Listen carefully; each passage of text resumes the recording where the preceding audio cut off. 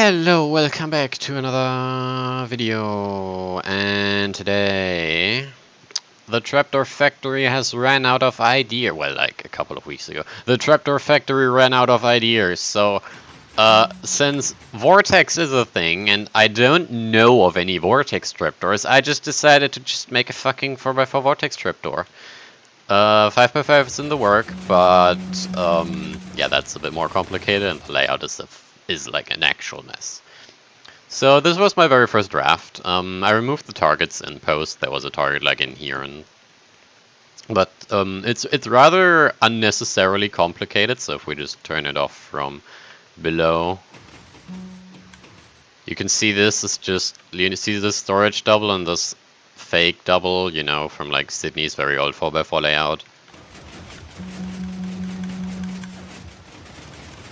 So this is 220 blocks, 11 by 10 by 2, and then I realized, wow, this is nice and all, but it's useless, because you can just do what we did on the 5x5 cave trapdoor, and just use a burnout to make it 200 blocks.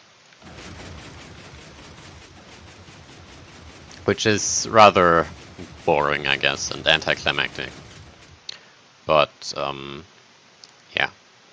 A smaller version, like a more rectangular version where we cut one from the left and add one in the back, is in the work, so that would be 188 blocks, but that is also proving to be a bit more difficult, and yeah, that's also like work in progress, so this is just like a, not even proof of concept, because of course it works, but like this is just, to my knowledge, the second, because that's the first 4x4 Vortex trapdoor, and yeah, artificially extending the length of my daily video chain by just making a short 2-minute video on something completely free. This isn't necessary, by the way. This is just for making it like sync all like symmetrical all the way around, because you can see the one single corner doesn't actually one tick with them. But whatever. Yeah. Thanks for watching. Come back tomorrow for an actual video. Bye!